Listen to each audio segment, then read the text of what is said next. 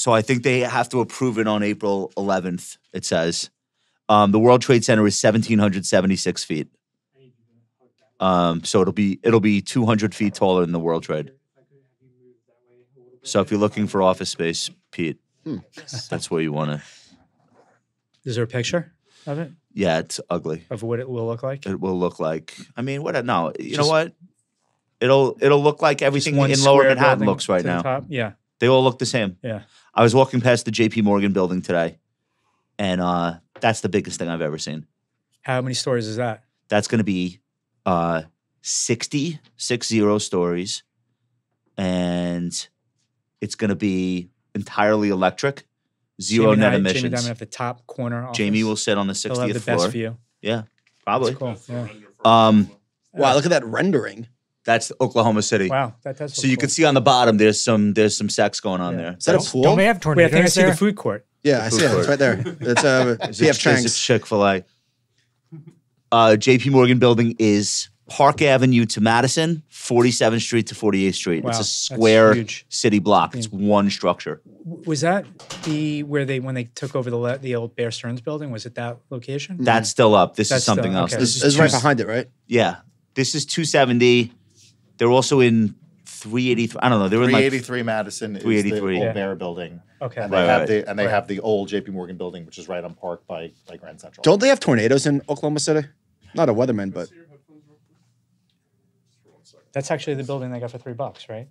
It wasn't quite $3, but yes. the Bear Stearns building. Yeah. That was most of the value. So when people are like, oh, Jamie Dimon's going to be the Treasury Secretary, maybe he's going to run for president, not until he sits his ass in that building. He has zero interest in getting into politics. But I'm saying at a minimum, Oh, I disagree. you wouldn't build something like that and not wait another year Absolutely. to sit in it Definitely. and be the CEO sitting and in host a lot of meetings, have people come to your office. The existing J.P. Morgan headquarters, they have a top floor thing. It's not outdoors, it's not a roof deck or anything, but they have the guns from Hamilton, Really? like the actual, not from the Broadway show. Like the duel? They have type? Hamilton and Burr's guns in a case, Wow. and they do like client events up there. It's pretty cool. They That have a is whole pretty bunch cool. of other shit up there, Like the actual ones that were used for that duel? like the actual ones. Was it Burr? yeah, 1783 or something. Can't, they're that. like behind glass, and then they have like all these historical documents, and they do. I don't know if they still do it. They were doing like an RIA event once a year, the asset management side. That's cool. So they would bring you up there for cocktail party, Yeah. and they have some shit up there. So That's worth seeing. we're gonna have that too. We're gonna have Barry's guns. We're gonna have we're gonna have the duel. His car collection? We're gonna have the guns that Barry and John Malden used to duel each other. I don't think there's a building big in enough 2011. for John's gun collection. We need a museum for Barry's cars. We do. So I don't want to do the whole show about this, but I also can't let it go because I've never quite heard anything like this before. I want you guys to react to this.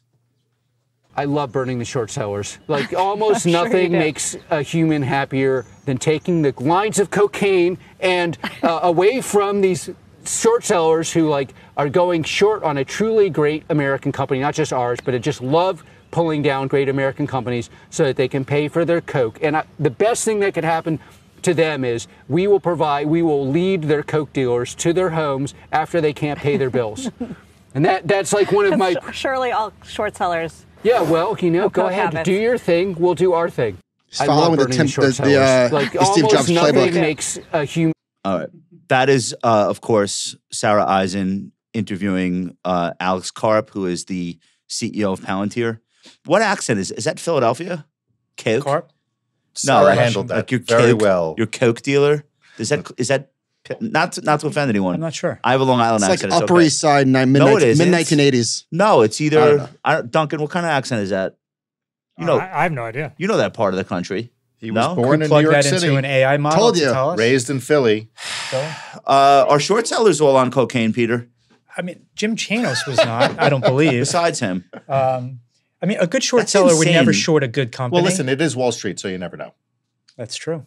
but isn't that a red flag? If you're an investor, you hear your CEO talking like that. You never want to attack the shorts. It's crazy, right? Those that do are defensive for a reason, maybe. I get why they would dislike the short sellers. Yes. But then to go and publicly say something like that. I'm wondering if he had a conversation just prior to that of a short seller criticizing his company. Who was on? He's- Who was clearly on coke. He seemed sort of fired up and ready to instigated go on the his topic. anger, maybe. Listen, we've all been doing this for quite some time. We can list the number of people that have attacked short sellers, and with all due respect to Palantir and Mr. Karp, most of the people who've gotten defensive about short sellers have gotten defensive for a reason, and it hasn't. I was going to say always- that, and then I was going to ask: have you ever spoken to a CEO of a publicly traded company off the like over a drink, and the subject of short sellers comes up ever? No. Yeah. Okay. I think so. What was their comment on on short sellers or the people shorting their Well, stock? the general view is that short sellers are a plague on society. I think that's probably. So I've had a different experience. Anytime I've ever spoken to a CEO and the topic of short selling has come up, which is maybe twice, but once very, very, very recently, the comment is, yeah, whatever, let them do what they're going to do. Like, we'll prove them wrong. We hate them, not they do coke. It's like, yeah, they exist. It's like part of what we do. Now, if you're like being chased down the street by short sellers, it's a little bit different, but you're probably guilty of something if that's the case.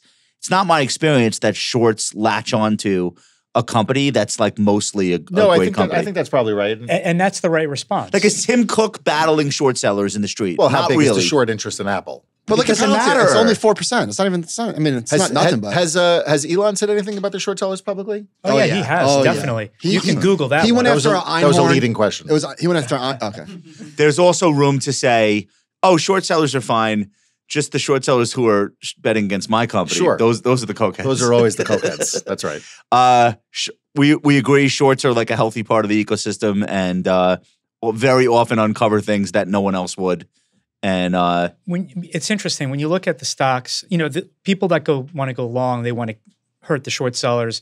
They look for the highly shorted names, but the most highly shorted names for a period of time, more often than not, they end up being right. Now, they may get killed before they're right, but their thesis on a particular story, more so than not, ends up being right. Have over short time. sellers ever put a good company out of business? Of course not. No. no way. No, they never put a company out of business, but they reveal faulty business model or fraud How about this? that eventually does itself. How about this? If you're an investor or a CEO at a company that's being accused of something by short sellers or just being generally disrespected by people that are shorting the stock, if you think you're right and the short sellers are wrong, they will eventually lose money and you will win. So they're guaranteed buyers. Why would you be against that? Imagine if he was like, I Right. can't wait to take their cocaine and snort all of it. I want the coke. Can I tell you one thing? You know what's a great example of what you just said, Pete?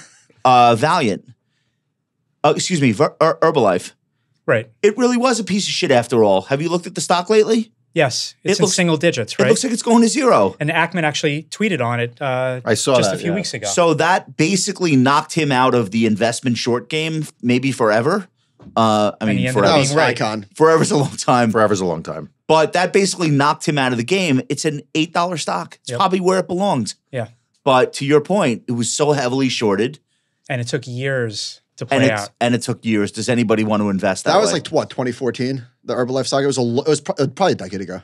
Yeah, at least I would say. A Tesla short, if we had a Tesla short on the podcast right now, would probably point out, hey, not for nothing. Tesla's in a 50% drawdown. I know we're going to Also, talk about It that took me later. a while, Also but taking some time to happen. Yeah. Well, no, Tesla shorts were wrong We're gonna I don't want to step on that because one. the We'll do it Tesla later. shorts came out in the teens, right? Like 27, whenever it was.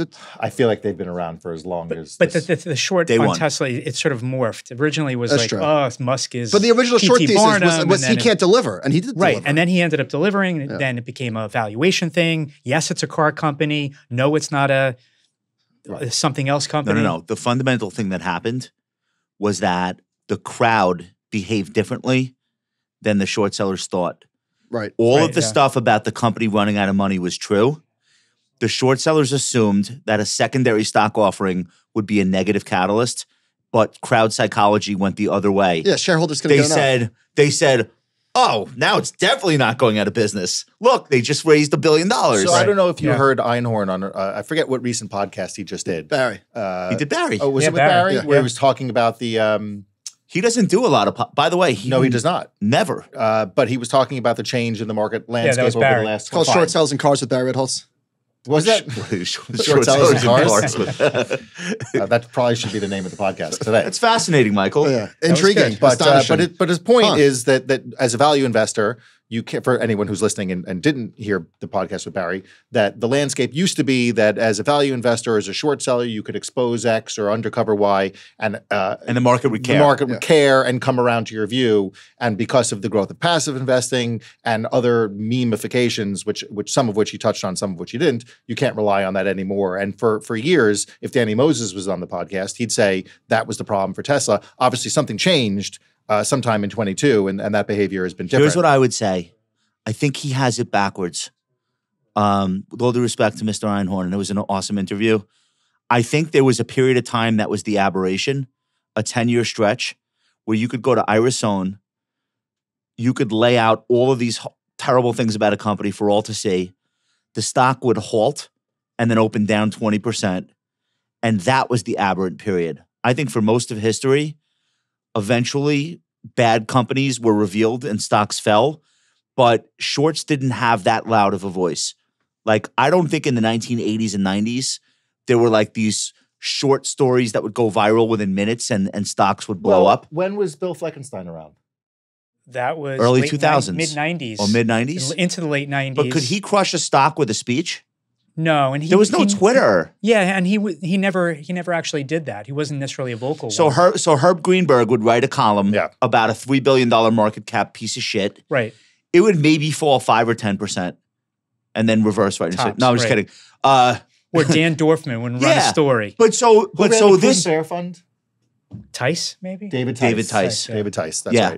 right. But so my point is, I think it's a very compressed period of time where the shorts had this power to really knock down a stock with a speech or a tweet or a presentation. And that's not like, we weren't going to revert back to that. We've reverted instead back to this thing where most people don't care what a short seller has to say. They probably don't even hear it. But Einhorn's point wasn't on the short side. He was basically saying that good investing is about people agreeing with you later. And in these smaller cap companies where he's finding value, if nobody ever agrees that there's value there because there's less active managers, then those stocks will never see their value. And I think that was his main But the point. shorts are nailing these trades in solar right now. I don't know if you've seen any And of these EVs charts. too, And EVs. And EVs. with Fisker. The shorts have been patient. They've been right. These are not great business models. These companies are not sustainable. Solar Edge looks like it's going to zero. Look at Sunrun, Look at ChargePoint, Nova. Yep, EV ChargePoint. Go. Oh my God, ChargePoint is Rivian. $2 under. Yeah, All the- Rivian, Rivian. The funny thing about the charging companies, EVgo, et cetera, Blink. going. I got killed in ChargePoint on the long side, of course. The amount of money that's been spent so far, there's been $100 billion spent out of all these different government spending programs. Virtually all of them. I'm overreacting, but 75% of the money that's been allocated so far has been for EV charging and or battery infrastructure. And so an enormous amount of money has flowed to these names and to this idea, and yet none of them can figure out how to make money. Although I maintain to the laughing stock of people at Solus that in 20 years, 25 years, gas stations will not be a thing. And you'll just pull up to Starbucks, and there'll just be a charging station. I got right one there. That's a question. If There's we a have worse hybrids, outcome than they that. will be gas stations. If The we- roof if is a hybrids solar cell. Take off. The roof of the car is a solar cell, and nobody stops ever. Well, then What's you up? still Yeah, don't that's need gas possible, yeah. stations. Which is we're not ready for that now. What about convertibles? Nobody drives convertibles. 20 There's years. 2 cars already that have solar. Fisker has one, and then Aptera is Right. doing one. So it's you can't power a car for 300 miles on an afternoon's worth of sun. But of course, that's where they're going to try to get to. I don't know if it's 20. I wouldn't know. But This also highlights like 2 different type of short sellers. One that says this is a broken business model, I'm going to short it, or this is a fraud, I'm going to short it. Versus like the hedge fund who does relative value trades, I'm going to go long this, I'll short that. right. You know, Yeah, they're not different. looking for that. They're just looking for one to outperform the other. You know, the Chanos obviously being the broken business model, the fraud or whatever. I mean, I think Chanos looks for both, right? Like he looks for companies that it's a fraud because what they're saying is not possible. There's no way this company could ever be profitable based on Right. the fraudulent statements they're making. Therefore, or ever realize this valuation. Right. Sure. with I mean, respect that's to the earnings. fundamental argument there is that in order for a given company trading at X ratio, whichever one you pick, you'd have to assume 20% sales growth. Indefinitely, you'd have to assume 90% market share, whatever it might be. Right. Who's the short seller guy who comes out and he has positions in his own shorts? Block. Muddy Waters? Muddy Waters. Yeah, Muddy Carson Waters Block? is much more Yeah. trying to find Yeah. outright fraud. And he has. That is an incredibly didn't to Muddy his Waters credit- find Sino Forest? Yes, he Yes. Do you know how many high flying blue chip hedge funds were long Sino Forest? did. Yeah. Just nobody bothered to fly over there and say, is there even a forest? Did he also find Lucky Coffee? That's a good that- question. yes, I'm I not think sure. the- His the- most recent short will be interesting. Blackstone Mortgage REIT. Sure. What? How can B-REIT you is short- how do you short not B-REIT? B-REIT, the mortgage REIT, that's the BXMT, which is a play on or a short play on office commercial real estate, and that they're over their skis, they can't cover their dividend. That was his argument that he made on TV a couple That's months not ago. priced in already? Isn't that thing probably, I'm sure the thing's destroyed already, no? Right. Well, that's a short from a There's still macro, a $3.5 billion sort of a market macro cap. call. Does that pay a big yield? And that's the thing. It's He a has a negative good carry. yield. He's got a tough carry. yeah. That's a tough short to carry for too long. I was going to say the labor intensiveness to find fraudulent companies is just and off the mental charts. stress. Well, so that's what's so funny. Real professional short sellers will do that work. And then you have this amateur class of short sellers who think I just wake up and buy puts on NVIDIA. Yeah, but that's not Right. 'Cause it that's went not up a lot. Yes, That's just like rolling the Yes. dice. By the way, But my Stable. comment is if you're not a professional short seller, you have no business playing a game that people dedicate their whole lives to playing. Right. the Yep. Blackstone stock has a 12% yield. The stock. Yeah, BXMT. It's a big cost to carry. Okay. I thought you meant just BX. No, not Got it, BX. okay. We ready to go? Yes? All right. Oh man, what a lineup today. This is like a dream. This is like a dream team. Is this going to be a big one? Could this be the best pod of all time? Probably not. Probably not, to be honest. 5 out of 10.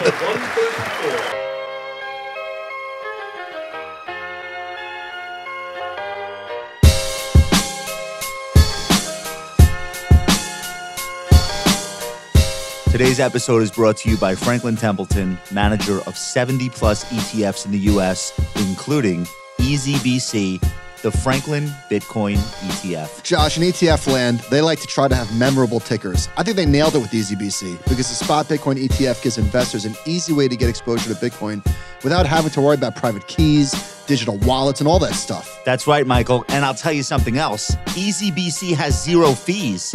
They've waived it to 0 until August of 2024. That's followed by the lowest ongoing fee of 19 basis points. We had a guest from Franklin Templeton recently who reminded us that the firm has a 75-year history of innovation. They've actually had big digital assets focus and presence since 2018. They've been building blockchain-based technology solutions, developing a range of investment strategies, and running node validators. They launched the first U.S.-registered mutual fund to use public blockchains to process transactions and record share ownership. Really cool stuff from a firm with a solid footprint and trusted legacy in traditional finance. Learn more about Franklin Templeton's ETF lineup and EasyBC at franklintempleton.com. If you're listening via podcast platforms or on YouTube, please see the link in the description for more information. Let's go right down the 134. fairway. I've had it with your negativity today. It's spring. The sun is shining. Manhattan is packed. It took me an hour to get here from New York Stock Exchange. No one told you to take a car. I took the subway yesterday. You saw me do it. You saw me do it. Actually, I did. I got on the 5 train. How are you still taking trains in Manhattan? Let me give you my Yelp review on the Wait, 5 train. how are you still taking cars? You're still taking cars in Manhattan. Excuse me, SUVs. Do you understand my stature on CNBC? SUVs only. It would never send an waste of MKX. time. It would Tinted never send an windows, too. What a MKX. waste of time. All right. Hey, put my music back up. Listen, guys, last week, the show hit number 6 on the investment podcast chart for America. I wanted to tell you we love you. If you like the show, if you're a fan of the show, shout out to everyone who's been listening since day one. If this is the first time you've ever heard the show, shout out to you as well. To the haters, we will be here forever. Do you understand that? Forever. Nicole, we ever going to stop? Not a chance. All right. Today's show, I've been looking forward to this for a long time. It's a family affair, it turns out. Dan Greenhouse is the chief economist and strategist at Solus Alternative Asset Management. Solus manages over $3 billion for institutions and family offices, specializing in event-driven, distressed, and special situation investment opportunities. Dan, welcome back to the show. Thank you, as always. And you brought your cousin. Not technically my cousin, Okay. but Peter Bookvar is the CIO of Bleakley Financial Group, an RIA with over $9 billion in AUM. Peter also manages a global macro and income strategy for clients. Peter Bookvar, welcome back to the show. Thank you, Josh. Let's Thank you, clear Michael. this up. Let's clear this up, though. hold on. Is this a big one? What? Is this a big one? It's A episode big- 134. a big one. What? 134? podcast. This might be the biggest one we've ever I done. don't think it's the biggest one you've ever done. It really is. You know why? You two guys are two of the smartest people I know. I know I've told you both that. I've told you thank that. you. off the Thank air. you. So this is Thank not you. just a thing that I say, right? And how often have I repeatedly said we are two of the smartest people that You you have know? always agreed with me. Yes. You have always agreed We are with me. glad to be here. But like, what's the relationship? And when Nothing. did He hired me. I trained under him, and I owe my entire life to him. and his No, but cousin you- is my you- wife. Wait. His cousin is my wife, in addition. Wait, I didn't know Peter hired you. Yeah. My first real job was working in what became the equity strategy group at Miller Tabak. Me, Dan, and Tony Tony Crescenzi. Crescenzi. What year is this? Oh, Crescenzi. Mid 2000s. It was Tony, me, and Peter sat on the desk next to each other, just yelling. You were and like screaming. right out of college. No, a couple of years later, but yes, mid to early 20s. So how did you find Miller Tabak, or how did they find you? Well, I knew Peter. Yeah, I said to Like my related wife. because you're related. Yeah, I He said to needed my a junior. wife. So you're at the. All We were right. So looking you're for at the somebody. Seder. Why You're are you at the really Seder. driving the nepotism Yeah. angle here? And I said, you know what? I think Dan would be great. And Okay. everyone's like, hiring family, you never know how that's going to work out. I Yeah. said, he's a big boy. If it doesn't work out, it doesn't work out. And he's also very bright. And it's worked out. I would have cried and really complained, probably sued. Yeah. But it did work out because I'm that good. All right. Well, you deserve it. You deserve all your success. We love having you on the show. What's the relation? Whose wife? Your wife? Again? Oh my His gosh, wife. really? I just want to make sure it's not blood. Is my point. my wife bled with him. Your wife led with him, but Yes. you two, Yeah. okay, Through Just marriage. really great friends. just really good friends. Okay. I've heard both you guys talk about this. When Wall Street people talk about inflation, it's a very technical definition that has to do with a comparison over last month. It is not the same way that regular people mean it when they talk about inflation. And I've had a bunch of reminders of this recently at various get-togethers with regular non-Wall Street people, really smart people, just not people that speak the same language that we do. Well, we speak month over month. They speak from 3 years ago. Yeah, so Well, they speak anecdote. They speak 3 years ago. Yeah, Right. There's yeah. like a whole list of reasons, but they are not talking about the pace Right. that's of right. the rise in That's prices. the level. They're talking about like what it costs to live right now, regardless of what the pace So is. the word you would use is anchored. These Yeah. people in general, and if we throw up the chart that I brought, these people are anchored to pre-COVID levels Why is that? because they're normal people and they're not economists. And so this for No, instance, but what is it about pre-COVID? Because well, it was just that's 2%. before prices started really going up. So this chart right here, this is the actual CPI. It's awful. So when you hear Yeah. prices are up 3% year over year, this is the underlying index that is up 2%, 5%, 9%. And you can see, I put it starting in 2000 through 2020, we can complain about the rate and whether this is correct or not, but it was a nice, steady upward slope, more or less. And Digestible. nobody complains. Because it's steady and you understand. No and- surprises. that's right. And then all of a sudden you see the step function up. And to this moment now, the CPI, which is the total basket of goods that someone might purchase, is up roughly 20% from that pre-COVID levels, which is a very rapid pace of increase. Cumulatively up And 20%. how many, like, let's say we had stayed at the steady pace of inflation that we had been on for 2 decades. Sure. How many years worth of inflation did we just pull into 2 years? That's probably 7 to 8 years. Right, we I'd had- have to go back and look exactly. but Well, since 8 years worth of 2020 inflation in 2 years is crazy. Since 2020, CPI is up about 19%. So call it 4 years. So 4 years. Okay. Yeah. That's a But this shows you, though, also that, and you can stretch this back to since World War II. Yeah. Inflation's never transitory. It's just a rate of change that is. But that said, goods prices, inflation is actually transitory. now it's disinflationary. So on the goods- on 20 goods years side. leading into COVID, core goods prices averaged 0. Yeah. It was services that's always up, whether it's sending your kids to camp, it's concert tickets, it's Well, that makes sporting sense, goods, 'cause making it's stuff rent, gets it's cheaper. healthcare, it's education.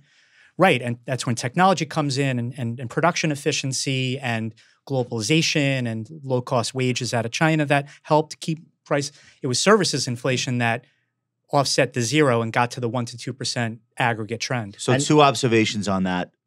When you back to this idea though, when you talk to people, first of all, they don't distinguish between goods and services. No. They don't care It's about their cost of living. That's because Well, that's for the average person, inflation is the price of food at the supermarket and gas to put in the car, Yes. more or less. I mean, obviously other things are involved, but babysitter. My babysitter wants $30 an hour now. It used to be 20. Right. that's Like, right. That's Right. So just to get back to your point, I think that one of the big problems you have in society in general right now in the United States, and we can tie this into politics for a moment, when you see like the current administration, for instance, saying the unemployment rate is at a multi-decade low and the economy is booming and we're creating hundreds of thousands of jobs a month, why are people so dissatisfied? I think that chart is at the 100%. I think that's of exactly this right. disconnect between how people feel because they go to the supermarket and they spend $120, $125 at the supermarket instead of spending $100 a year ago or 2 years ago, and they haven't been able to move Well, past and it. imagine hearing economists say inflation is normalizing. They're like, what the are you talking about? They think in Well, I guess terms of prices levels, are only not- rising I'll do 3%. one better. Let's say we got a CPI print next month that was 0%. Let's say. And then the Biden administration put Goolsby on TV. Or what's the other guy? Jared Bernstein. It'd be Bernstein. Put Bernstein on TV, and Goolsby's in the Fed now. He's out with the Fed. Okay, so they put Bernstein on TV, and he says, actually, inflation is flat. People would say, what on earth are you talking about? That's one. Two, be careful what you wish for. Because if people really want to roll back prices to 2019, what that would imply You're is out of a maybe job. a 12% unemployment rate. It would, so you right. probably don't want prices to go back to where they were. So- You just want them to stop rising. So to that point, real quick, just throw up the table, the table I brought after the chart. That's a good one. Again, just to reemphasize this point, this is a survey, and there's any number of surveys you could point to, but this is a survey from YouGov when asked, and this is the end of last year, when asked, what would you like to see to improve the economy? 2/3 of respondents in the survey said Oh, wow. actually lower prices. And the important point to make, and then please go, is to Peter's point about going back to World War II. Prices in general never go down. Some things go down. Hold on. 64% of people want lower prices. Yes. 20% of people want higher wages. Yeah.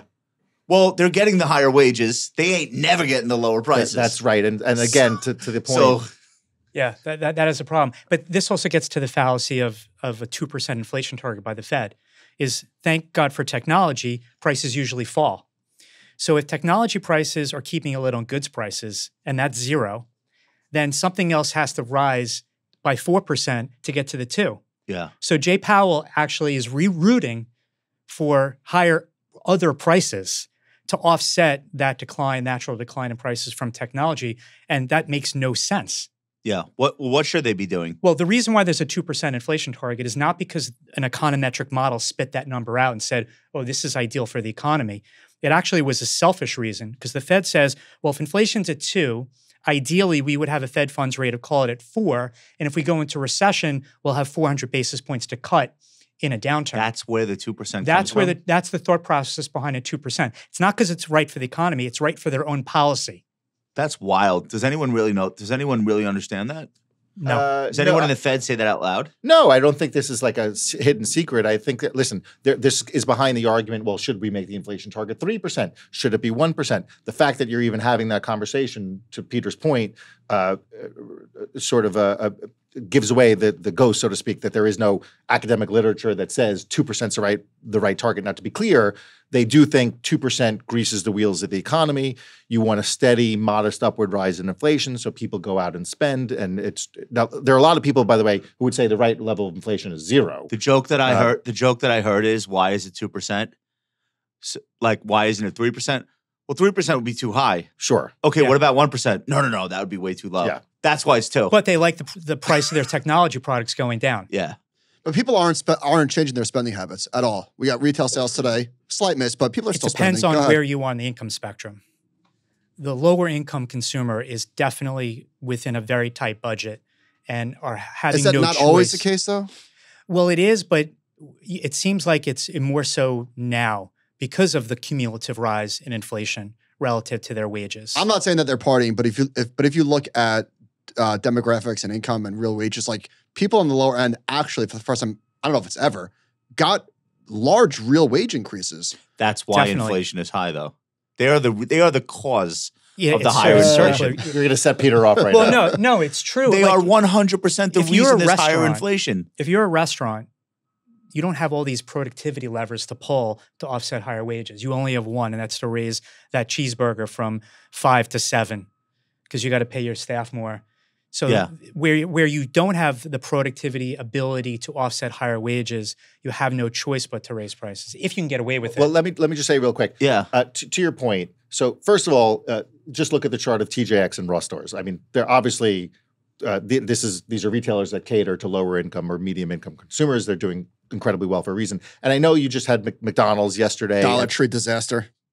By the way, yes, Dollar Tree was not great, and McDonald's was speaking at the UBS retail conference yesterday and said lower income consumers is constrained. Yeah, I even hear more a lot harm. of these. I hear a lot of these anecdotes over time.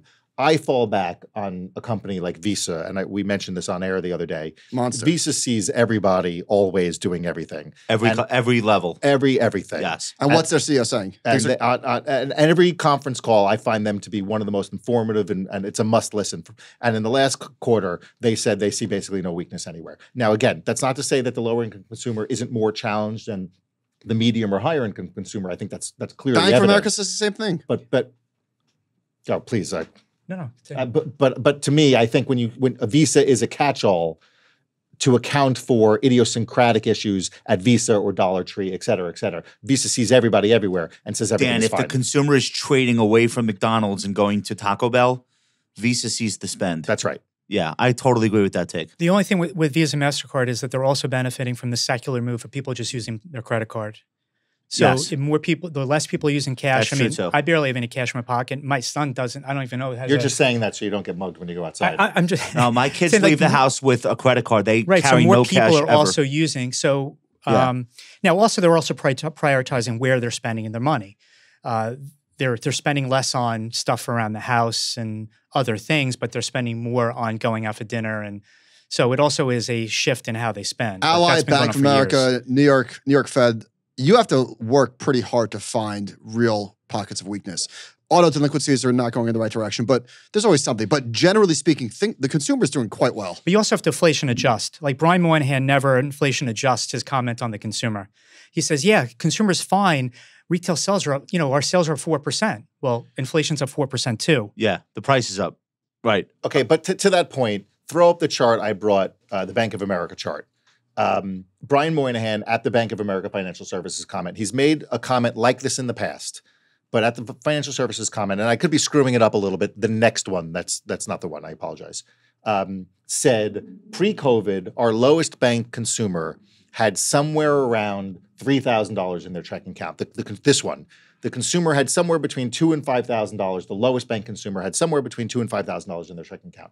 Today, that peaked at somewhere around $13,000 and is post-COVID was somewhere around $13,000. Is today somewhere around $12,500. So still elevated So relative this to what it used to be. we all hear on CNBC all the time, excess savings. Still there. Here's much like my Because point about wages are Visa. higher. Bank of America is a catch-all for everybody. Yeah. And here's a chart from Bank of America, not Brian Moynihan's comment from a different division, the Bank of America Investment Institute, I This think. is savings and checking balances, This right? is This is not saving and anecdotal. No, this is actual Right. amount. So Brian Moynihan, one of the biggest retail banks in the country, is telling me that the lowest bank consumer has 4 times as much money still in their checking account today than they did pre-COVID. And that, along with the net worth chart that I brought, tells me the consumer is going to be just fine. This is Bank of America's economist, Aditya Bave, I want to say. Aditya Bave. Okay, you know the individual Yes. in question? Okay.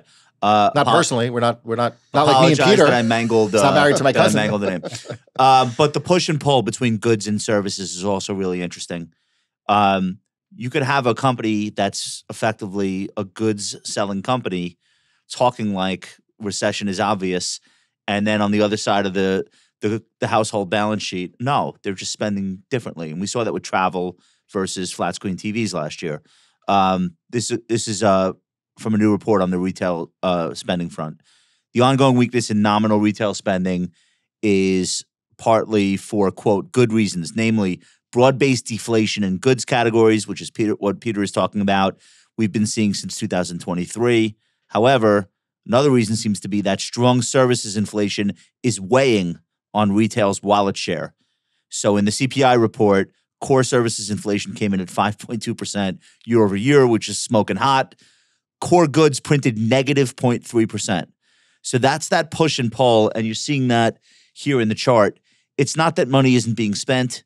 It's not that there isn't inflation. Where the inflation is moving at all times. It's always shifting. Right. And even you listen to the calls of Royal Caribbean, Live Nation. Yeah. They see not one speck of consumer spending weakness, not at all. Yep.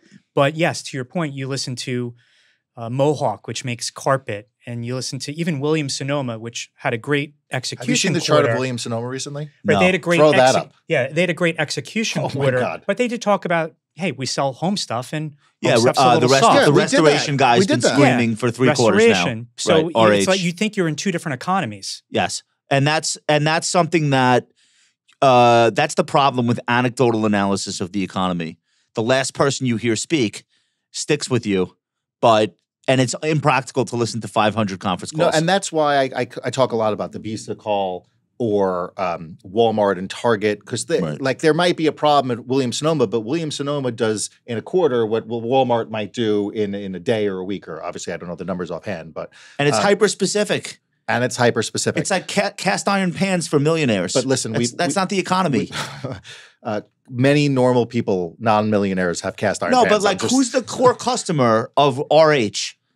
Yes, These RH is probably $27,000 couches. an upper income bracket retailer. But getting back to the main point, I mean, I can't emphasize enough. If you scroll Twitter or you listen to financial TV, don't do that. I know the constant fear mongering about the consumer about to break is to Peter's point. It's bullshit. You can go. I wouldn't say it's BS, but you can go across industry and you cannot find any CEO or investor relations team talking about any material weakness really anywhere. It's really spectacular. One place, New York Community Bank. That's it. New York Community Bank. But also the higher income consumer Yeah. is benefiting from 5% money market rates.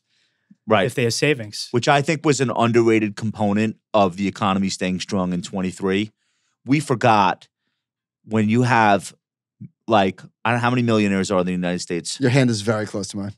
7 million, 10 million, however many, when their bank accounts are gushing income, it's like it's a mindset shift. They just feel wealthier. There's what, $6 trillion in money market funds. Yeah. That was yielding zero Is just now a couple of years ago. now yielding real money. Yeah. Hey, I want to ask you guys this. Is today a pivotal moment in the market? So we got PPI coming in hotter than expected. You have the 10-year up quite a bit, the 2-year as well, and regional banks are down 3%. Small caps are getting crushed, as they always do when the market is going down. Is today the day that the market says maybe they're not going in June either? I don't know that I would go so far as to say they're not going in June, and I've been in the June camp for many months. I think clearly listen to take a step back. A lot of what we're talking about here is basically saying the economy is doing fine. So why cut? Why cut? And I think that has to be your starting position for this conversation. That said, their view is you brought up Gretzky the other day, or maybe it was Wapner. If inflation continues to decline, and January and February notwithstanding, the assumption is that it does continue to decline. And at this moment, I would implore people to look at the PCE when talking about the Fed and not the CPI. But if inflation continues to decline into the mid-twos, they're going to feel comfortable at some point over the summer, probably at least beginning the process of reducing rates by one here, one there. But just a point I couldn't wait to come on here and make is, who cares? Whether they cut in June or they cut in September or they cut in May. Well, the 2-year cares, and we learned today the 10-year cares. If you're an investor in the short end of the curve or the Fed Fund futures market or the Eurodollar market, sure. But I assume most of the listeners to this podcast are buying stocks, maybe buying corporate bonds. They're pretty much only buying NVIDIA at this point. So. Fine. So they're buying NVIDIA. This conversation about the Fed it's fun and it's important, but from an investment standpoint, if the economy is doing what we're all saying it's doing, that wins out. out. Stronger revenue, stronger earnings growth wins all the time. And I totally agree. Look no further than the market. I'm not rooting for weak economic data so that I get a rate cut. This conversation I about don't good is understand bad, that mentality. Good is always good. I'm with you on that. And too good? Come on. How long can anything ever stay too good? We haven't had too good in quite some time. Or if you have too good, it now doesn't we do. last long. Now we do. The market's up 16 or 19 weeks. Everything is elevated. Like the stock market might not ever look, not ever. The stock market looks damn good. Are you right now. saying stocks have reached a permanently high plateau? No, I'm not saying anything of the sort. But is that the bear case right now? That the bears have The disappeared. bear case is that financial conditions, aided and abetted by the stock market, have now eased so much that the Fed's next move might be another 25 basis point hike. Bears have disappeared. And if that happens, and that's not my view, you're getting a 10% correction like overnight. If the Fed even hints that, hey, cuts are on the table, but also maybe hikes too. So is anybody seriously suggesting that the next move is a rate hike? Yes, people are. Yes. I'm starting to hear it. I think they stay where they are. I think we have to shift our focus to the balance sheet. And I say that because QE was such an effective tool in igniting animal spirits in the markets. I mean, Bernanke himself said, we want to lift asset prices because then that lifts wealth effect and that then consumer spending and so on. So it is a policy initiative to raise stock prices when you do QE. QT hasn't mattered because it's been offset by NVIDIA. this money coming out of this reverse repo facility, which has been offset $2 trillion. by GPU sales. and NVIDIA as well. So QT actually, dollar for dollar, starts to matter in the next couple of months. Can So you it'll tell be people interesting where to we see. stand with the Fed's balance sheet, what they've done so far to reduce it, and what the guidance is? So they've shrunk it about 1.3 trillion-ish, give or take. On a stock of what? Almost a $9 trillion balance sheet. Not nothing. Right. But this reverse repo facility that didn't exist a couple of years ago, they created it because there was so much QE overflow, like the money needed to go somewhere. And they created this new facility to sort of park excess money there. And that's actually shrunk by $2 trillion. When I say shrunk, meaning money markets have a choice. Do I take my dollar and park it at the Fed overnight? Or do I buy a 1-month T-bill or a 3-month and 6-month? Take What a little interest bit are they duration getting by range. parking at the Fed? They're getting, I think it's 5.3 or 5.4. It's 5.33 Versus what they could get on a T-bill, which right now would be roughly... Somewhat similar. But they may say, you know what, I'm willing to take some duration because if the Fed cuts rates, I'd want to buy a 6-month T-bill. So $2 trillion is... Now, so if I decide to buy a T-bill instead of parking at the Fed, well, that's sort of money that dollar's getting injected into the financial markets. Again, re-injected. Yeah. So that's offset the shrinkage in the Fed's balance sheet.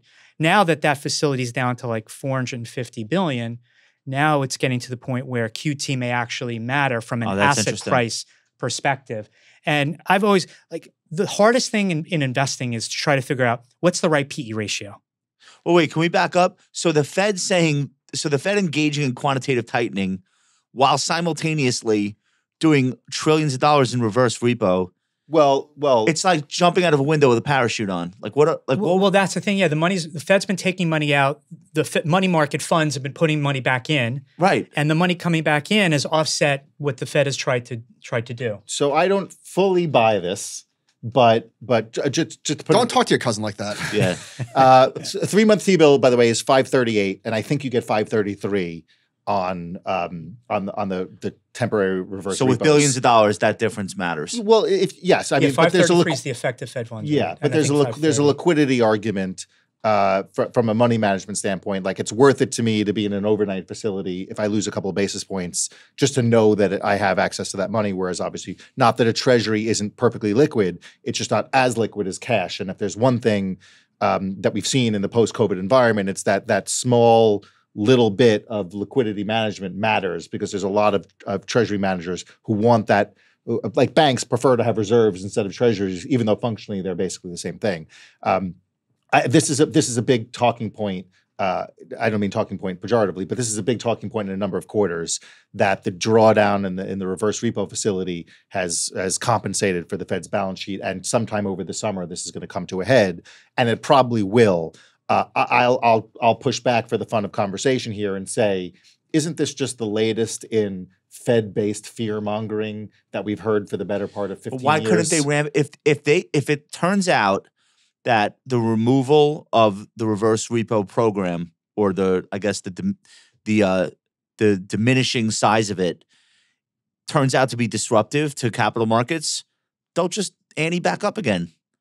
Or they'll stop tightening. In plain English, Right. what the are we talking about? This is nobody knows what we're talking Well, about. I'll give some context. Michael, let's The say you have influence. 3 lollipops and Dan has No, 5. seriously, who does this impact? Are we talking about So, the banks and no, lending? No, it's just all the money the Fed's It's created. the oxygen in the And markets. if you the end of QE1, right after it finished. Now the Fed QE1, they told you how much they were going to buy and literally the date it was going to end. And within 3 weeks of it ending, the S&P 500 started a correction of like 18%. QE2, they told you again how much we're buying, when it's ending. Within weeks, we had a 20% correction. Then you fast forward. You're leaving out context, but okay. Dan's about to No, tumble your I ass. don't think that the S&P downgrade of the U.S. is the reason why we fell 20%. Okay, So why? I- What that's year the is? context you're thinking of. What year is I don't think this? that was the reason. What year is 2011. this? Yeah, exactly. So The then QE1 ended right before the debt ceiling in 2011. Oh, we also had a currency How convenient. meltdown in Europe, though. So, I mean, No, there were.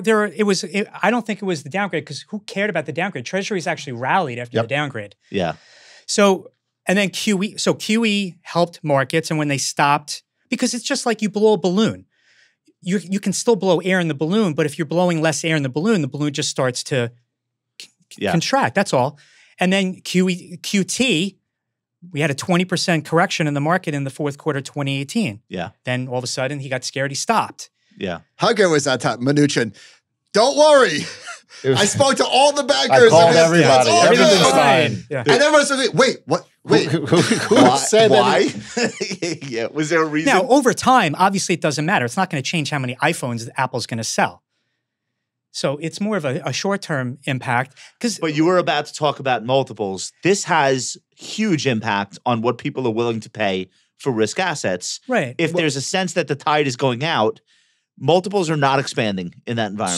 So just to make the multiple point, so where I would agree with Peter is to the extent that the Fed has the back of the market, has the back of the economy, it engenders a risk-on environment, Sure. which itself permits people to increase risk-taking behavior, move out on the concentric circles of risk, so to speak, go out of high-yield IG bonds into high-yield bonds, go out of high-yield bonds into equities, et cetera, et cetera.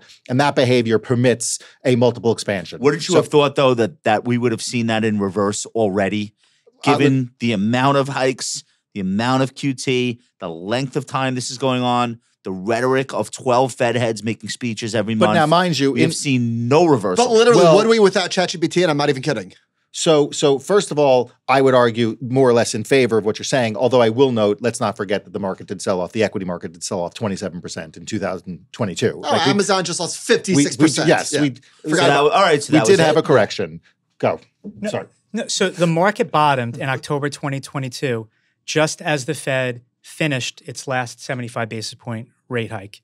The market started to say, maybe we'll see more rate hikes, And we did. but the pace is slowing now. And that's when the dollar topped, the stock market bottomed on that last 75 basis point rate cut. The market started to say, okay, there's light at the end of this rate hiking cycle. They may give us more, but they're slowing it down. So Peter, your one of your overarching ideas then about investing in the 20 teens and 2020s is that take the Fed literally at their word. When they tell you they're going to do something, the market will react. And when it's over, you'll see the reverse of that. In terms of the P Here's why I'm multiple we're asking, willing to pay. Because if what you're saying is true, the Fed said that they were going to meaningfully tighten conditions. They failed. They failed. With housing, they did. But other than Right, that. because I take everything the Fed says with a grain of salt, Yeah. but the market is trying to say the Fed is slowly backing off. Like I gave the example of the balloon, they still may be pumping money into air into that balloon, but if they're pumping less in, the balloon's going to contract and vice versa. The market started to say, yeah, the Fed may give us more hikes, but they're all of a sudden giving us less. So the pain point is going to start to ease up, and I can start breathing again. Yeah.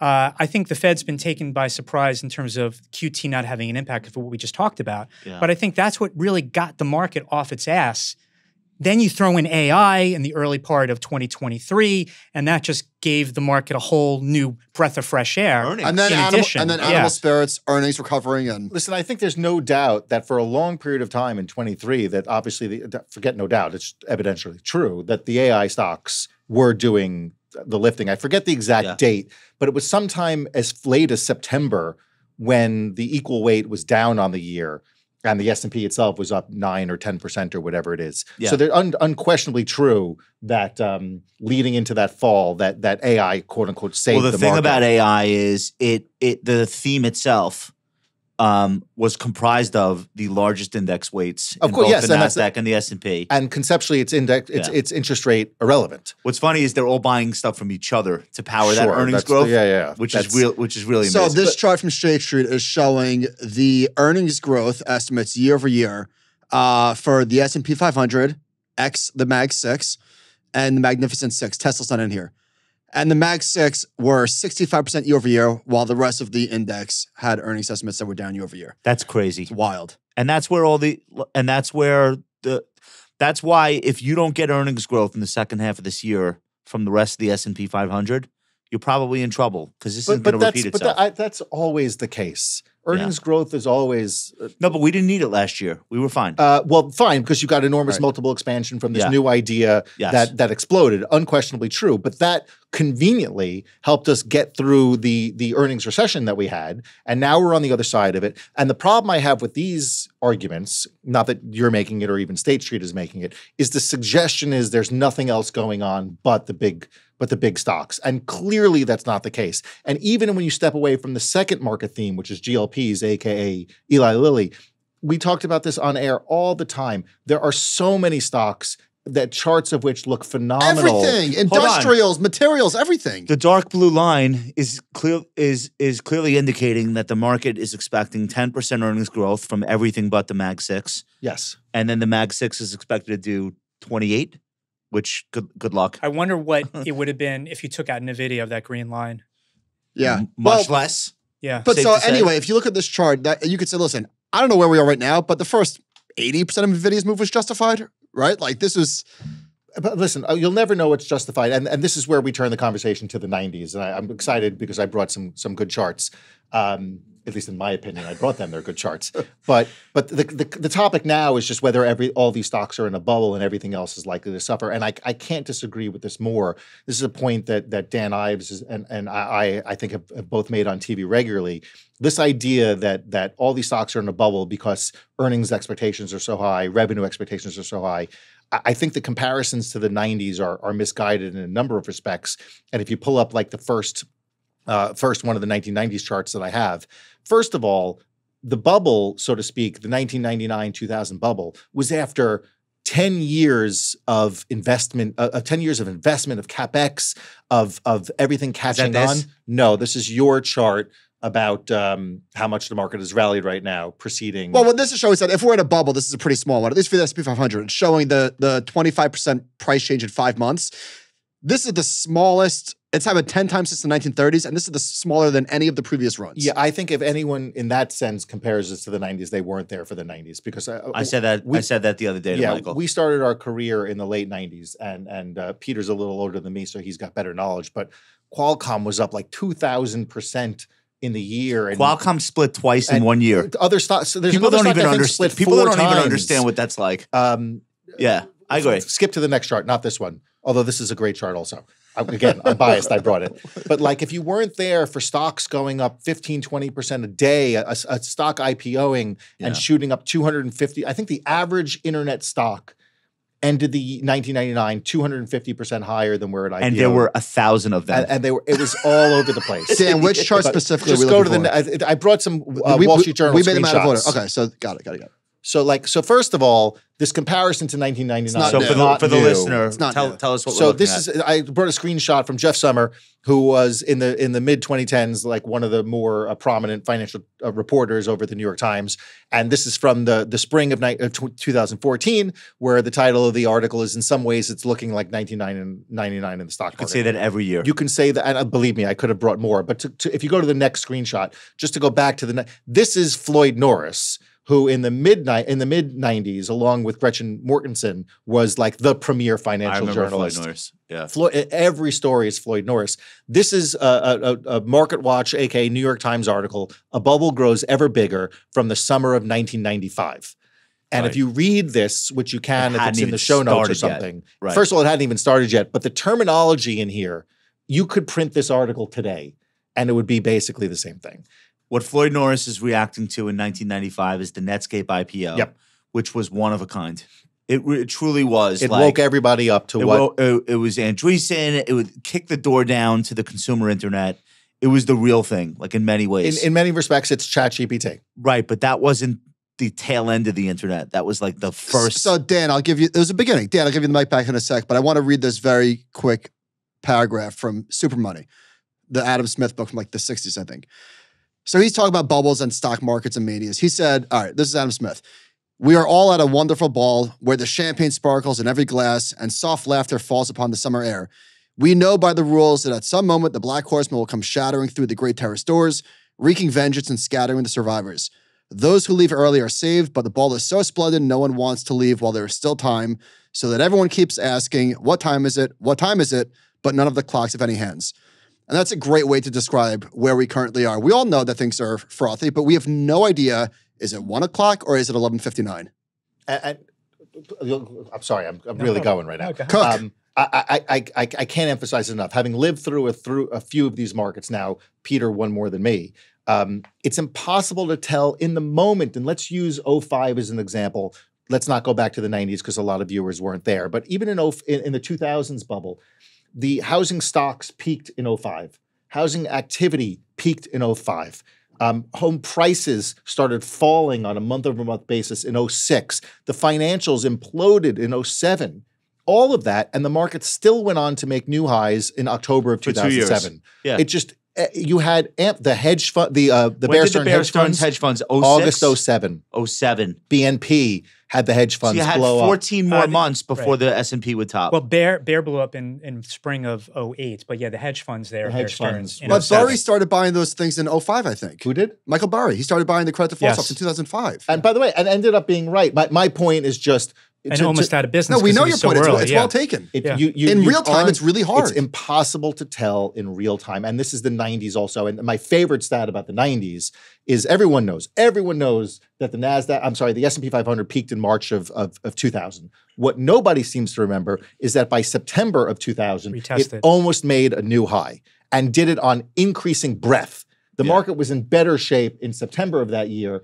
And again, even then— there was an echo bubble led by the optical networking stocks like JDS Uniphase. Yes, that you needed— and the market rationale for that in late 2000 was these aren't pieces of shit like eToys and Pets.com. These companies have real earnings.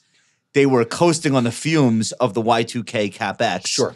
And they eventually blew up just as spectacularly. Right, because in obviously March 2000, everything fell apart, and then they started to pile in the summer, which took the market back to the highs in Sun Micro Equipment. because they said They we need shifted to from be, internet and they went into equipment. right, but not thinking that all their customers are blowing up. All their customers are How $0 stocks sustainable now. That's is right. Sun Micro if all their customers are disappearing? Hey, so that 2014 article that you posted, I don't know if it's mentioned in there, but I think right around the same time, end of 2013, was the infamous unicorn cover for Fortune. Oh, yeah. And it was. They said there were 100 companies in Silicon Valley worth $1 billion pre-public, and they said this is 1999. Well, because and that also the was Fed was doing 10 QE Infinity. It's 11 years ago. The rise of the unicorn. Now it's like standard. Of course, there are pre-IPO billion-dollar money-losing startups. That's normal to us now. It was insane to people who had lived through prior history. This idea that you could have companies not even publicly traded losing money worth, quote unquote, on paper, billions of dollars. So we've all gotten used to something that will probably never go back the way it was before.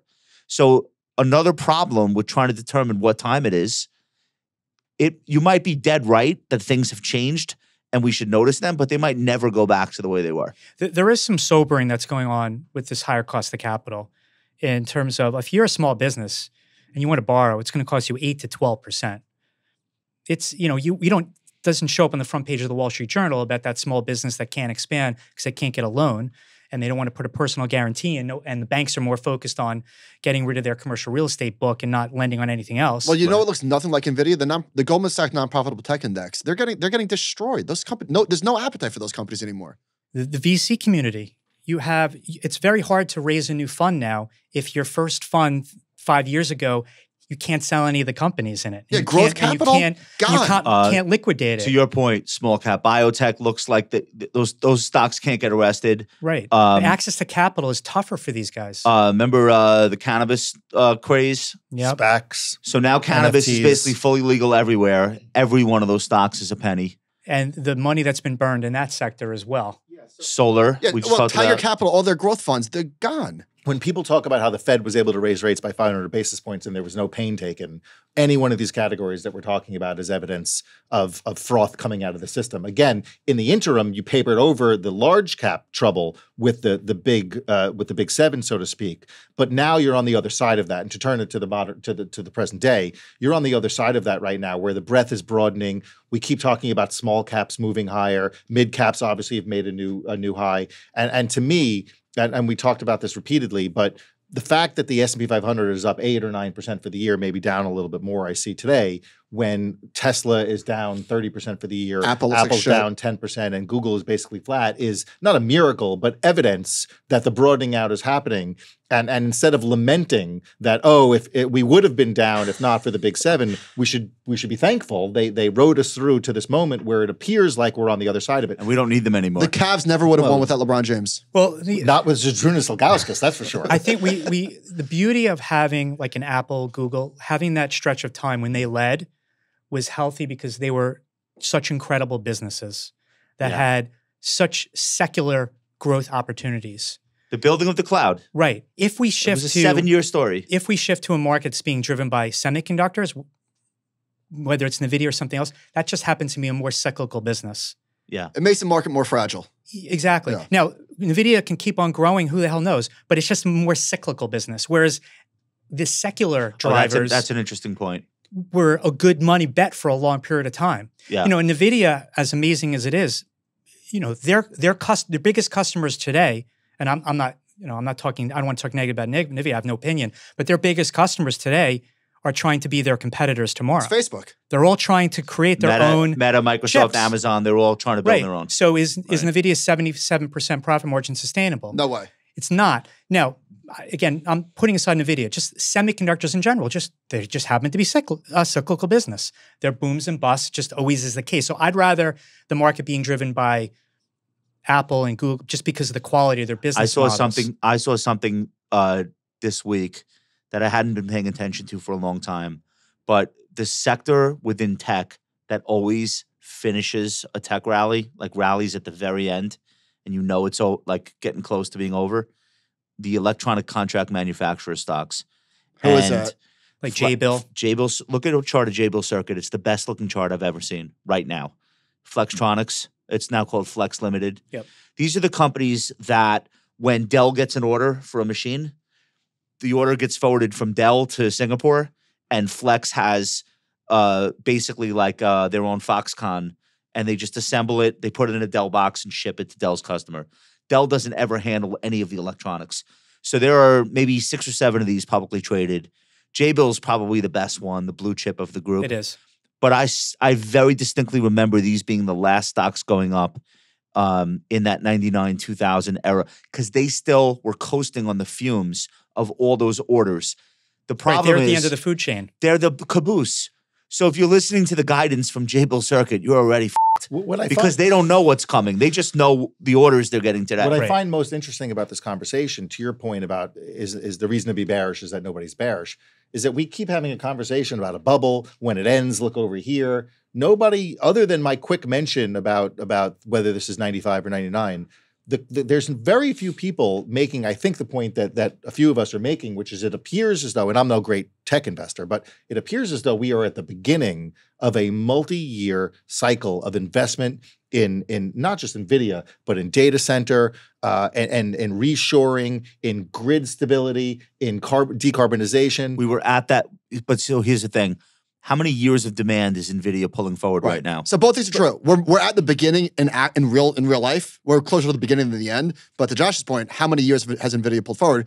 Who the knows? We'll find out. We'll never. Yes, we don't know. Now, thankfully, the stock appears to be trading at, let's call it 30 times earnings, and not the 100 or 150 that Oracle and Sun Micro. It is not an expensive stock, given their competitive position and as it appears, their profitability. So, Peter, you'll like this. So, there's some Willie Delwish on Twitter. He said the latest investors' intelligence data shows the most bull since July 2021, and the highest bull-bear spread since April 2021, and the fewest bears since February 2018. Well, that could change in one day. Yeah. That. So I focus on that every week. It's more. It's. But rational. Why would you be bearish? Mood. It's rational. Yeah, but it's a measure of the mood, and it only matters for the short term. To your point, Right. like it'll tell you nothing where the market's going to be a year from now, but it could tell you where the market is in a month from now. That maybe that tells you that everyone's too giddy. Maybe we just need to take a breath. Dude, it's been like 90 days since we've had a 2% pullback. I think it's time. Well, to your point, like I'm not a good chart person, but I know a parabolic move when I see one, and when a stock goes straight up, it's like if you're running and you're sprinting, eventually you need to take a break. On cocaine. You need to catch your breath. Yeah, you need to catch your breath. When a stock goes parabolic, NVIDIA have a negative. NVIDIA did this and then it did that. Right. So when stock goes vertical, you have a giddy number like that. Maybe the market just needs to take a breather. Please. Well, listen, the whole S&P 500 is something like 12, 13, 14% away from the 200-day moving average. It's a lot. And it's not the most ever. It doesn't automatically mean you must go down. But often when you get that far away from the 200-day moving average, a crude way of measuring 16 of 19 straight up weeks, it wouldn't be unusual to see us digest it. Maybe it's the Fed meeting next week. We could use a breather. And also, Abercrombie and Fitch went parabolic. Yeah. GE went parabolic. Lilly, Nova. I mean, sure, but all good stories. The point is that when a stock goes vertical, to your point, you're pulling forward a lot of future return. You guys talked about the Cisco NVIDIA comparison in your last call. In fiscal year 2000, Cisco made 57 cents a share. This year, they're supposed to make about $3.70. The stock has gone from 80 to 50. It matters. 24 years. It matters what price you pay. Exactly, because it pulled 25 years of earnings all in one parabolic move. This is the only bearish thing I can think of on NVIDIA is that what if they are currently making sales to customers that they would have normally made in calendar 2026? What if they're making those right now? Are there more orders lined up behind? Or are we seeing 3 to 5 years worth of revenue packed into 2 quarters? I'm not saying it's definitely what's happening. I'm saying when you listen to the fury with which orders are being placed, it's conceivable. What I will add in this conversation, and I do this on air a bunch, I want to emphasize what's going on in the industrial space. And I can't talk specific stocks, but all the focus in AI is on chips. It's Broadcom, it's NVIDIA, et cetera, et cetera. We still have to build a data center. And last time I checked, NVIDIA cannot actually build the data center. You have to put the racks into the data center. You have to keep the whole place cool. Like there are a whole lot of other companies that are ancillary, so to speak, to this narrative that are doing phenomenally well fundamentally that don't get virtually any attention on CNBC, on Bloomberg, on Fox, et cetera. And they're making new highs. And the charts about, we talked earlier about, like there are other things going on here besides just NVIDIA, but related to the same topic. And I wish I could get more specific, but like it doesn't get enough play and it's a shame. I want to move to overseas stocks because there's a lot going on and it's like exciting again. And I know you watch overseas stocks pretty much every day. And you and I have talked about like what are the things that you think are important. So China is still a basket case. I don't know if and when that will ever change. But Japan is the hottest stock market in the world. And India is the hottest emerging stock market in the world. And there's not only a lot of money being made in the stocks, but it seems that both of those governments are doing things that look on the surface to be corporate friendly, investor friendly. They seem to be encouraging the stock market deliberately, politically. It seems like countries are looking at what the United States has just had happen over the last 10 years. And they're saying, you know what, maybe there's something to that. Am I reading that right, do you think? Or is there something else that I'm not seeing? You're absolutely right. Take Japan. Yeah. Tokyo Stock Exchange basically told half the companies that trade there that trade under book value, if you don't get your stock at or above book value, we're going to delist you. This is incredible. How are they supposed to do that? Buy back shares or what? What does that buyback even shares. So AI. GLPs. Focus on earnings, improve your return on equity, buy back shares, get rid of these cross holdings that are still much less common, but still common in Japan, where companies own shares of each other, become a much more efficient business. South Korea now is getting on this bandwagon. Yes. That market has been trading at 10 times earnings forever. They're beginning to get religion. But the interesting thing about There's Asia— two things I do on an airplane, Peter. I drink ginger ale, nowhere else, just on an airplane, and I read articles about South Korea in The Economist. It's a really specific. These are the only two Plane. things that I will do on an airplane that I won't do anywhere else. But yeah, there's a pro shareholder thing happening in all these countries because I think they realize it's what their economies need. It's like it took a while, but that's bullish. the interesting thing about Asia, I mean, we're talking about half the world's population is there. Yeah. And to me, Asia for the next 10 to 20 years is the most exciting growth story in the world in terms of a growing middle class. Even in China, China's middle class is going to go from 400 million people to 800 million people over the next 5 to 10 years. They're going to add the population of the U.S. in terms of middle class over the next 5 to 10 years. I don't know if you'll get the upside of that as an equity shareholder overseas, but the other countries I would buy that you can. The Chinese love to travel. They're going to go to Japan, Yeah, right. Thailand, Indonesia, Singapore. Vietnam, Singapore, India. These are all very exciting, emerging middle-class stories. And there are ways of investing to sort of play that. And even that the Chinese spender. In 2019, the Chinese spender on international travel spent $250 billion that they sprinkled around the world, whether it was shopping on Fifth Avenue or going to Paris and London or going to Tokyo. They bought stuff. And the wealthier they get, they want to buy more stuff and they want to eat out and they want to experience the same things we are. The luxury brands are like one of the primary recipients of that activity. That, and even in a stock we own as AIA Group, the largest insurance companies in Asia, that was the Asian business that was spun out of AIG when AIG went bankrupt. You're growing middle class, you need life insurance. You need like basic financial help that we get here. They eat more protein, they buy more clothing, they travel, Exactly. stay in hotels. It's a very exciting macro story when looking out 5 to 10 years. What's the India story, as you understand it? The growing middle class as well. It's not China, is what I keep hearing. Yes, but the interesting thing about that is China doesn't need another. We don't need another a non-China because China itself is still going to be a major growth contributor. Because even if China's GDP grows 3% for the next 10 years, in terms of dollars, that's still a lot of dollars. And you combine an Indian middle class, the Chinese middle class. Indonesia's got 250 million people. Peter, S&P 500 publicly traded companies do need another China.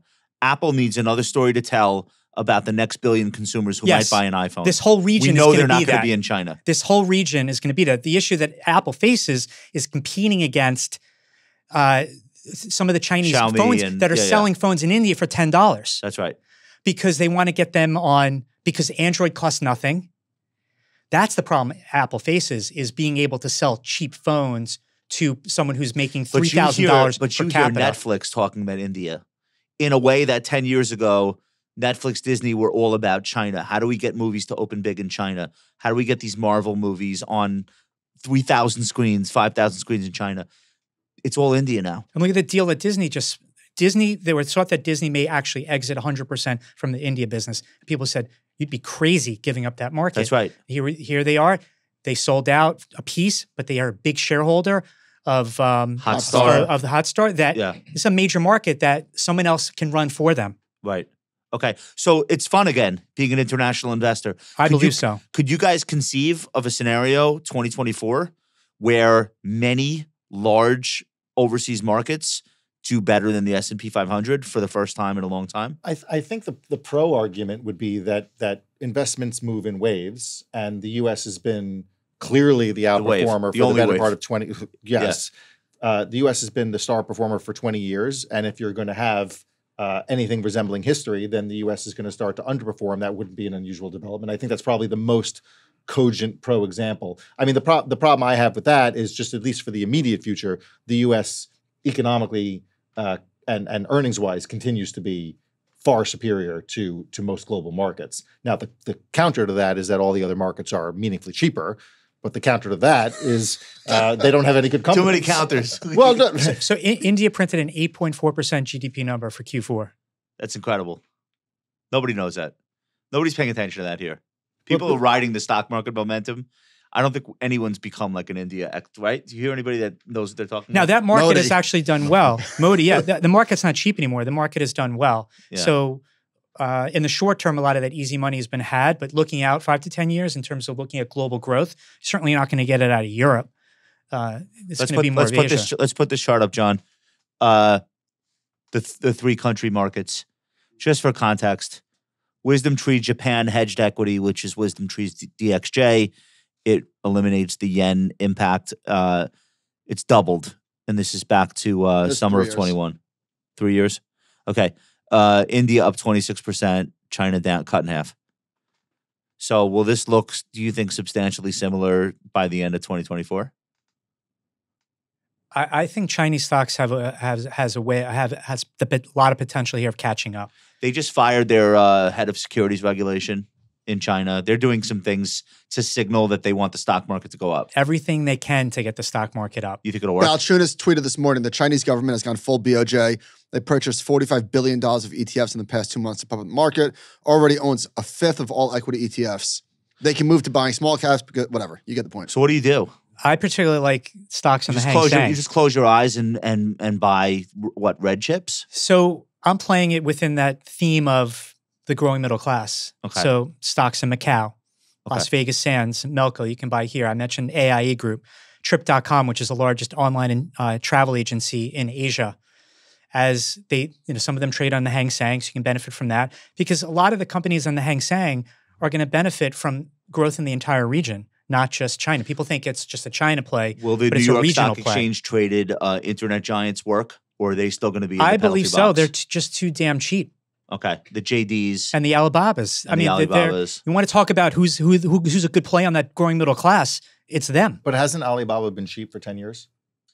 Yes, but when you think about everything that's been thrown at it, you can understand that multiple degradation with China government basically going after them.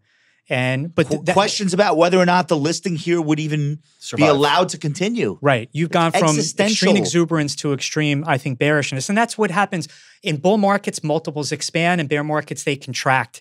And you've contracted them to such an extent that the Hang Seng, I think, trades at 7.5 or 8 times earnings and has a dividend yield of almost 5%. Bloomberg tells me Bob is trading at 8 times forward. Oof.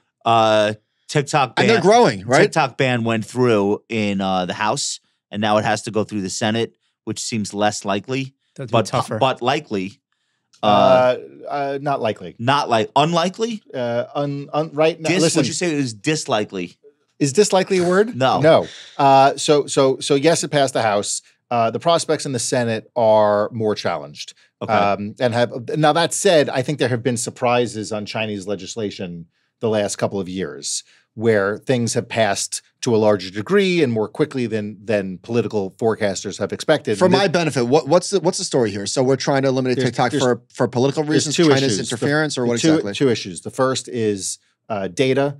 That obviously TikTok has access to Americans' data, and then the second is political interference, and that really took a step up after what happened on October 7th, where a lot of politicians feel like there was one study that showed that, and I'm making no comment whatsoever about anything about October 7th other than what was revealed, and there was one report that showed that pro-Palestinian content on TikTok was 69 times more likely to be seen than pro-Israeli content. And now you might say, well, TikTok is disproportionately younger users who are probably going to lean in that direction regardless.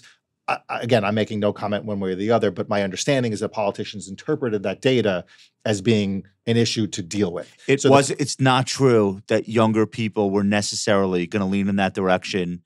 20 years ago, there was an intifada in the Middle East, maybe 22 years ago, and we did not have anywhere near the amount of pro-Palestinian sentiment that we do today. So when they looked around to try to figure out why, they looked at college campuses and they looked at social media. But what about Reels? Is Reels the same? Does the Reels show the same thing? I have not seen any study on Reels that was Reels comparable. But Reels is not controlled by a foreign government. I get it. I just want to add the final kicker here is if there's a disturbance with Taiwan, I use disturbance lightly, but if there's a disturbance with Taiwan, a lot of politicians in Washington are concerned about China's ability to try to shape American opinion in the lead up to a disturbance. And Russia, Ukraine it's a similar concern. All right, so you have these two concerns. What TikTok did when Trump was going after it, he probably wanted to own it for himself. What they did was this thing called Project Texas, where they moved, allegedly, they claim they moved all of the U.S. user data to literally Texas, and it's called Project Texas. And they claim it's on Oracle servers on U.S. soil and that no one in China can actually access it.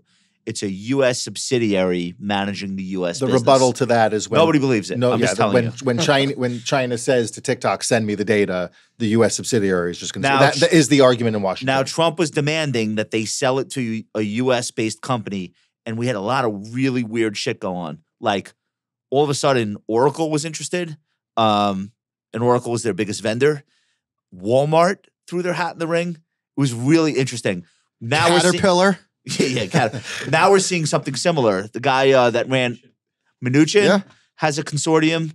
The guy that ran Activision, Bobby Kotick, he claims he's got a consortium behind him to buy it. Well, listen, 20% of social media use is on TikTok. It's huge. It's huge. We have. I brought a chart. I didn't bring the chart. Someone brought the chart about like the use on TikTok is longer and more prominent. Let's put that up, John. Than all the other services. Like this is a real business. Holy U.S. shit. daily time spent per daily average user in minutes, 94 minutes. TikTok, Yeah. YouTube is 78, Snapchat is 19, Instagram is 60. People spend an hour. Users spend an hour. and a half a day. My kids spend maybe 2 to 3 hours on TikTok. They never stop. If they get into an elevator, they can't stand still for 1 second. The phone comes out, and they're not in Instagram. They're in TikTok. So why would Caterpillar be interested in TikTok? Why wouldn't they be? Because you have an enormous dedicated user base. The bill passed the House today, 352 to 65. So which that's is an enormous bipartisan. margin. Yeah. Why do you think it's going to be so much more difficult than the Senate? Well, listen, the Senate is by design since the country's founding. The analogy is always that it's the saucer on which the cup of tea is cooled. Do they need 60 votes for that? Well, to get through a what, filibuster, sure. But like all you need to do is look no further than what Chuck Schumer had to say when asked about it. He said, "Yeah, we'll review what the House said." This is all right. This is the all right. There's a 25% possibility that TikTok gets banned in the United States. Are those based on CME futures? No, this is Dan Ives. This is Dan Ives. He pegs it at 25%. Assuming the bill is approved at all levels, ByteDance would have 6 months to fully divest its U.S. TikTok operations to another non-Chinese entity, and it better be United States. The reason why this is relevant is TikTok's most recent valuation is $267 billion. Sounds they light. offered to buy shares back from people who own it, like Sequoia and other U.S. Right. So the question is, if it becomes a U.S.-based company, ostensibly it would be public pretty quickly. This would be another potential Mag 6 name, because if it were unrestrained by any political concerns and it was a U.S.-based business, you could see this going from $267 billion to $500 billion. In a year. It could happen in a month. I think I read today that they do about $6 billion of ad revenue now, TikTok. Yeah. And that they said if Meta bought them, the Nepotism- government's not going nepotism- to nepotism- allow that, but That'll it would be never such a happen. small piece. It would be like 3% of Meta's revenue. Yeah. Now, why would the Senate strike this down? Would this be viewed as like an act of aggression towards China? Well, first of all, Rand No, Paul's First Amendment. Yeah, Rand Paul's a pretty And vocal setting a op. bad precedent of Well, just wait. getting rid of. So that's a good point. Think about this in reverse. If Russia did this to a U.S. company or China did this to a U.S. company, we would be screaming. First of all, our social media companies can't exist in China. I know, but if a company was currently in existence in China, as many are, and all of a sudden the Chinese said Coca-Cola must sell its Chinese operations to a Chinese company right now, think about the response here. We would be going absolutely Just think of all our energy assets that have been nationalized around And the some world. people say, you know what? If you don't want to be surveilled on TikTok, don't use it. If you want to show dance videos and you don't mind the Chinese watching, then go ahead. He's daring you, Michael, not to dance on I'm TikTok saying anymore. that's some people saying like if you're worried about the national security and the surveillance thing, then use some other social media platform. I only dance on Pinterest. Where are the dip buyers for Tesla? Why didn't they show up this time? I think if the dip buyers need to come in when sales stop slowing down. You need a bottoming in their sales growth rate. I don't think they're That's there not yet. happening right now. Wells 'Cause that Fargo is now multiple is predicting so fat still. negative sales growth for Tesla. This is the first time we've seen that. Well, this gets back to a margin of safety. You don't have any valuation support when fundamentals turn to the downside. So Bailey Gifford, Kathy, Ron Barron, are any of them buying? I feel like for ARK, it used to be like 12%, 14 maybe. It's now 7. I asked Sean this question. Barron bought 40,000 shares of Tesla in Q4, which is about 0.25% of Tesla overall. Bailey Gifford was a net seller of Tesla through Q4. But it was fine in Q4. I want to see what they did in Q1. They sold 16% of their stake, though, in Q4. But Q4 was fine-ish. ARK was a seller in Q4 also. I want to see Q1. I don't have Q1 I know. yet. I know. You're going to have to wait. John, some charts, please. ARK sold 276,000 shares last quarter, about 7% of its stake in. So these are the largest shareholders, though. That's why I bring them up. Tesla is 12% of Barron funds, 4% of Bailey Gifford. It's their 6th largest holding. And it's still 7% of the ARK flagship. It's their 3rd largest holding. It was a $1.24 trillion market cap at the peak in January 2022. And it's about $500 billion And that today. previous chart you just had up was Peter's point. Go back. So yeah, it's fundamentally, it's not great. What's changed, though, also for Tesla is I don't think the Tesla bulls forecasted how hot hybrids are right now. Hybrids. Hybrid cars is Well, someone well, grabbed- demand- They don't make those. right. I think a year What's ago, the hottest hybrid? I'm not sure, but I'm saying like a year ago, people just assumed it's either internal combustion versus EV. Oh, that's interesting. You know, yeah, Toyota kept saying, hey, you got to give hybrids a chance. Now hybrids are actually gaining a lot of traction. I don't think the Tesla bulls Duncan, what hybrids thought are people would buying? catch on. I don't know. like I don't this. really follow hybrids. I also feel like Elon hasn't been that vocal about Tesla, like if about the stock. If he wasn't doing what he's doing on Twitter, he'd be much louder, don't you think? I think that's probably right. But to Peter's point, I don't think this can be said enough. Like there was a forecast for EV demand that, to be clear, people still want EVs.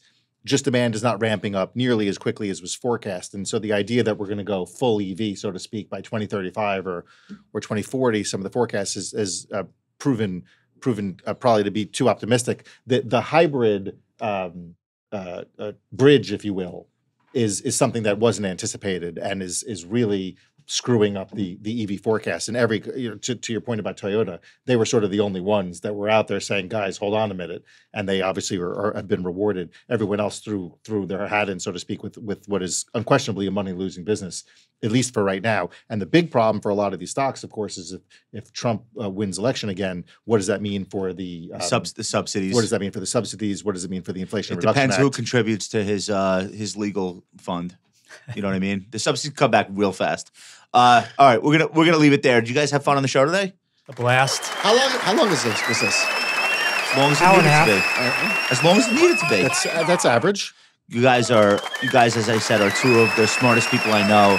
I so appreciate you coming. Wait, don't we here. have to do This the was a exit pleasure. questions? Oh, we Yeah, do an well, exit we're question. I promised Michael a stock pick just for him. Okay, I'm excited. Pitch us. So Madison Square Garden Sell me this Sports. pen. I swear to God, I thought you were saying MSG. Okay, go ahead. Okay, MSGS, That's which has its own ticker. Is that the sphere? its own ticker. No, No, it not only the owns Sphere. the Knicks and Rangers. The enterprise value is about $4.6 billion. Forbes values the Knicks at $6.6 billion. Rangers $2.2 billion. You're selling past the close. So for $4.6 billion, you get $8.8 billion. But how do value. you ever realize that value? He's never going to sell it. He's never going to sell. However, yes, it is. He may never sell until he dies. Oh, he will never sell. No, we got to But catch he's him in with the his sex 50s. He's in scandal. his 50s, no? He's late 60s. late. But Jim Dolan is late 60s? What if JD Yeah. the straight shot catches on? Well, that's a risk. They That's a risk. are but talented. what he's done for the Sphere, it was Yeah. always the Dolan discount. Yeah. People are blown away by the Sphere, and he's the guy behind the But Sphere. the sphere has its own ticker. It's not. It Yeah, has assets. no, my MSGE. point was is that Dolan's I'm sorry, reputation MSGN. is being actually revitalized rehabilitated? with the Sphere. So maybe that valuation spread could shrink. I don't hate it. I've been Give listening. me applause. I've been listening to Mario Gabelli pitch this stock since it existed. I think He has, yes. I don't know about this one. 10 years, we can be having the same conversation. Now, I wanted to end because last time I came unprepared for a book or something, and one of the favorites. Yes, I was You didn't give unprepared us last one. time. Okay. Well, this time I came prepared. It was the Let's go. favorite show or something that I'm watching, and I want to say publicly on air, I have never been more jealous of a human being in my entire life than I was of Ryan Gosling the other night. Oh, dude. Which part? It's just the whole thing. just owns the But world, The basically, right performance now. Yeah. was. I'm shakingly jealous at how cool he was, how cool he looked, how good it was. The whole and he laughed. And it's Slash and Wolfgang Van Halen. Margot Robbie behind him. No, staring at the back of his head. Billie Eilish was behind him laughing. Yeah. Margot Robbie was in front of him laughing. Oh, okay. He laughed 4 different times when he fake punched the bass player in the face. Yeah. I just wanted to say publicly, I'm not often quite this enamored with another human being, and I was of him. I knew when I saw him in Remember the Titans that he was destined for greatness. So Duncan, what did I say yesterday? We were talking about he's like the guy in high school that all the girls love. So you want to hate his guts, but then you hang out with him and actually he's funny and he's cool. Damn it, he's and nice. you're like, He's a nice guy. oh my God, I can't even hate this guy. That's like what I think his rep is at this point. I think that's probably right. Yeah. And you know from that, other people that are of that ilk. Can we talk about it? Who are we talking about? Your friend Adam. Okay. Every girl is in love with him, and he's also insanely talented, and he's also cool. Adam Levine? I went to an acting camp. Yes. First Adam of all, Levine was. Acting crowd is very excited to hear about the acting camp. Go ahead. There were other people. Zoe Deschanel went to the camp. I don't know if I'm speaking out of school year. Did you have scenes with Zoe? I was never in a play. Was I in a band with Adam? I played basketball with Adam. Yeah. You said he was a great athleit. The girls we loved knew him. when we were 14. You knew he was a star. He was. He was going to be something. He clearly had talent. Yeah. And also a really nice guy. Well, that's the problem, right? And he's a good guy. Dude, we were friends. He was point guard. Yeah. All right, that's a great favorite. You came ready to bring it. My Gosling. favorite was the Oscars too. My whole family watched it, and we're 2 for 2 now. What's all watched the other one? We all watched the Grammys together. I mean, my wife, who doesn't care about music or movies, watched both. My kids, who have never put on network television, they watched both. And there was something in the Oscars for everybody to be like, let's keep watching. Yeah, listen, viewership for the Oscars was up. Linear television is obviously in secular decline, and there's no avoiding that. Yeah. But if you're going to bring out the Gosling, you're gonna bring out the viewers. I think it had this combination of Oppenheimer and Barbie were both so It big, was Barbie. and they were getting a lot of awards. Although Barbie won nothing. Barbie got shut out, I think. Yeah, Barbie they did won not nothing. win. I think Barbie won a production design. Dude, I can't believe no, they didn't. The Poor Things stole their thunder. Poor Things won a lot also. But I can't believe they couldn't find one stupid thing to get Margot on stage to hand her, or Greta, the director. You can't find one award. She wasn't even nominated. It's incredible to me. Why is it incredible? I don't know. It's one award. I got to be honest. It was honestly, it was a cultural moment, the likes of which the United States really hasn't seen, and it was global, and it was a huge moneymaker. And this is why America hates these award shows, because they're giving awards to things that nobody has seen. So now you have this thing that is both a contender in 10 categories, has huge movie stars in it, and Americans actually got up off their asses and went to a theater. You can't find one award to give these people. And one of the great American brands, Holy Barbie. shit, what are we doing here? Anyway, I'm not that upset about it. Michael, what do you have for us on favorites? We're seeing Dune after this, which I'm very excited about. I rewatched, I was telling these guys before, the second watch of Dune was so much better for me personally, because I had no idea the first time I watched Dune. I'm trying to keep up. And I was like, anyway, the second time, you just enjoy it. Very good movie. Excited for tonight. But what I have for the audience today is The Gentleman. Guy Ritchie did a movie, I don't know, probably 3 years ago. And he turned it into a TV series. So it's like dark comedy. It's great. The dude from White Lotus. What's the best Guy Ritchie movie? Most people say Snatch. Yeah. I think that was the one Lock, Stock, that made people his career. Snatch was great. Yeah. Anyway, The Gentleman on Netflix. Quite good. Giancarlo Esposito's in it. Who's one of the best TV actors now. Over the last, Breaking Bad, and then he's just had a run. They put him in a Star Wars show. Is he a Mandalorian? He was Yeah. a Mandalorian. So the dude he had a from show everything. on Channel 4 also when all the power went out. Yes. I forget what it was called, but that was good as well. Yes. I'm excited to watch It's that quite show. British and quite good. Peter, Peter. got a favorite? So it took my wife and I 10 years, but we finally watched the first season of True Detective. Okay. Did you binge it? And we binged I it. just rewatched it. And the acting was phenomenal. Yeah. Matthew McConaughey was unbelievable. It holds up really well. It really did. You know what I think? It was so good that It's it was too good. impossible to make another one that would be just as good. I think the Rotten Tomatoes number got cut in half in season 2, so I don't even know if I'm going to waste my time. Don't. Go, but watch season 4 with Jodie though. Oh yeah, I heard that was. There's okay, so much yeah. good TV. I don't know why you would waste time on anything except The best. a best I agree season with of that. something. I'm giving shows like 1 or 2 episodes. If it's not the best thing I've ever seen, Yeah, I'm it's just such a going time to go back suck. and watch something from the past. Prioritizing our watching habits. Yeah, we don't have much Yeah. time left, you and I. Yeah, You know what I that's mean? It's not forever. Peter and I have like college age kids. It's not forever. All right, we're gonna wrap up from there. Thank you so much to our special guests, Peter Bookvar, Dan Greenhouse, And his You guys are- cousin, Dan you guys- Greenhouse. and his cousin. And you guys are big TikTok users. What are your TikTok handles for the audience? I don't You wanna use it. tell- No? Okay. All right. Hey everybody. Make sure to leave us a rating and review. Thank you so much for listening. We love you. We'll see you next week.